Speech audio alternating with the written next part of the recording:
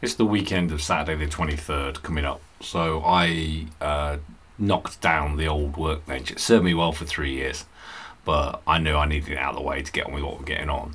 And rather than just chuck it, I tried to save as much of the wood as I can, which actually proved to be very useful later on. The big end bits were just so full of nails and bolts and stuff like they're just going to go to the tip, but the main cross beams actually turned out to be very useful to me, as is the countertop, which Jan said keep. I was going to get rid of, but we do use it later. Saturday morning, 8 o'clock, Norman's arrived. Showing all the work I've done. He's like, oh, it's really good. So that's good. So we're going to get the doors done today. We'll get the rest of the framing up and get the door in, and then get the roof in. And that'll be it sealed then. It's just playing about and tinkering after that. So I'd had more wood delivered from Selco. I'd gone for a couple of long beams and then the sort of the 2.4 metre ones. Norman came. He's so good at doing this framing and stuff. I think I've learned a lot of how to do it, but having him there helping me is great. Everything's square, everything's plumb. Any little problems I run into, he knows how to fix. So Norman just slogged away building the frame. I started having a go at a separate little project that I was doing to do with the utility room. Moving stuff out of the way and keeping the workshop in good order. You can see me here, I'm using those old legs that I saved off the workbench, and I cut those into 3-foot high lengths, build a square out of them, a cross beam, with the intent of mounting the worktop on top of it. Moved all the stuff out from behind Norman, which then turned into a useful space for him to get on with doing the framing.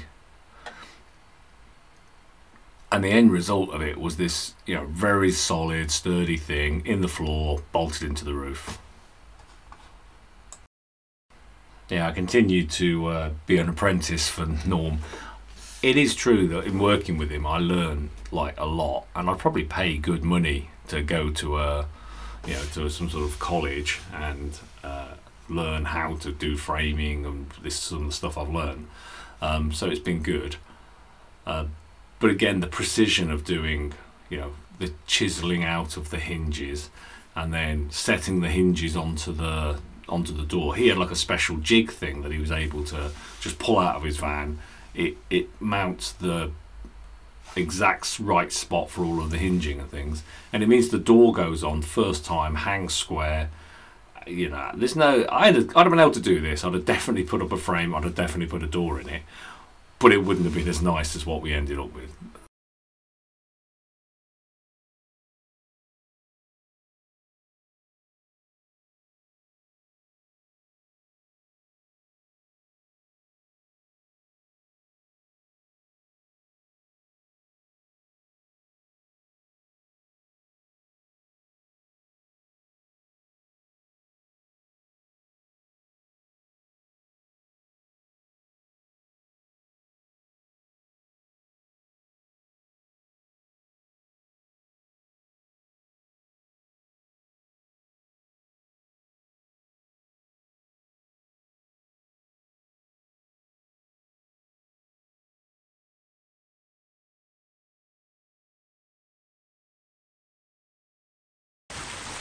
What slowed us down a lot, to be honest, with the weather. We had all 4 seasons over the weekend, so we ended up working a lot in the garage. We could have been quicker if we'd have just been outside. Having got the framing up, then putting up the sheathing, getting the insulation in. This is into an area where I'm actually quite comfortable doing this. No question, having Norman there with his specialist tools is great, because he's got track saws that cut really straight edges, and there's 2 of us to lift the boards. It's quite a lot to do it on your own, which I did do on the Sunday. But it's the precision with which Norman does everything that makes this so much better.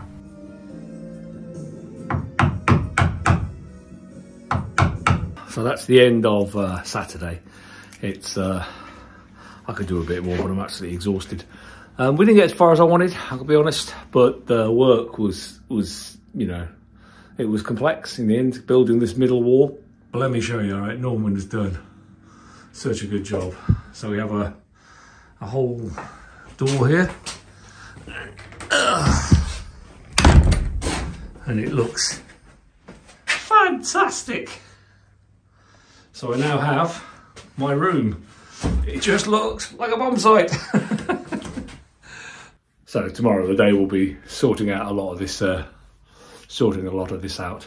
But what I've got left to do now is the roof. So finish off battening the roof and get the insulation up in there. The thing I did do when I knocked down that old workbench is I saved all the legs and stuff, and then basically and the worktop, and then so I've basically built that in for Jan. I say for Jan, I come out here and do washing, but yeah, now it's got like that kind of utility room sort of worktop. I'll need to tidy it up where it's been my workbench, but yeah, that's the best I could do. I might strengthen that up a little bit with a few more bits of wood here and there. It's a little bit Heath Robinson, but pretty good. End of Sunday night. I didn't do much today. I was a bit tired from yesterday, but also I did stuff this morning, and then it was just beautiful weather, so me and Jan had dinner and then went out for a long walk, and we just got back, and I'm not going to start now. We're going to get in the hot tub, but here's where we got to. Workshop is a total bomb site right now. I put those shelves in temporarily and piled loads of stuff on it, but I'm sealed all the way around. I've got walls all the way around there, a little bit to finish off up there, which I'll do during the week. Then I'm going to get on with just insulating the roof, which I've been saying I'm going to do for weeks. Biggest changes out here for sure. So yeah, the utility area now makes much more sense. Got the tumble dryer under there, pressure washer can fit underneath, the fridge freezer, and lots of shelving. So this is going to be important when we get our kitchen done, that we have the space to just bring stuff out of the kitchen and pile it in here. Yeah, so I cut this piece out, still get to the controls, still get to the fuse box. Now we can lift things out of the tumble dryer straight up onto the top there, which makes the space much more usable. Loads of shelving, so we'll be able to get on with stuff. So all in all, pretty successful weekend. You know, I'll be able to finish this off now in almost, you know, just tinkering away at it, and we're going to get the quotes for the kitchen next week, and we'll get on with that. So another big project.